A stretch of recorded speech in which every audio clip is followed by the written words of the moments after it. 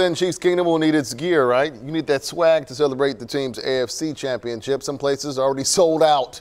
We saw it happen last night at Rally House and Academy Sports. Now local businesses are stepping in. KSHB 41's Leslie Delasport shows us how the team's win is also a victory for them and all of Kansas City. At the drop of a hat. Our team is so good at just coming up with these classic one-liners and quotes. Made Mob in Kansas City rolled up their sleeves and got to work. That was the very end of the game when Travis Kelce came up with that great line. I was here, we were watching it here at the shop, and so as soon as he said that, I was on the computer ready to make things active. Creating new AFC Championship merch for Chiefs fans all over. I got right on it after the game, and we put together some Burrowhead shirts, as well as the stuff we already had on deck to launch for conference champs. Love Letters and Liberty doing the same, making sure Chiefs fans are dressed to the nines. So we had our samples made and our pictures taken.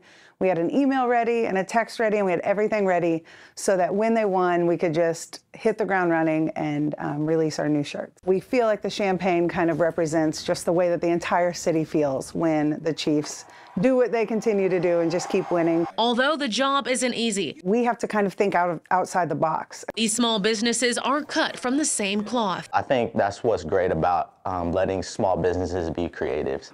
We can come in and do hilarious stuff and fun stuff and be able to drop stuff that, you know, the licensed companies don't drop. Now hoping the next shirts say Super Bowl champs. This just brings the morale of the city up. We have a really special one that we will release when they win in a couple of weeks. So we're constantly thinking, constantly trying, and thankfully the Chiefs have given us a lot to celebrate. In Kansas City, Leslie Delasport, KSHB 41 News.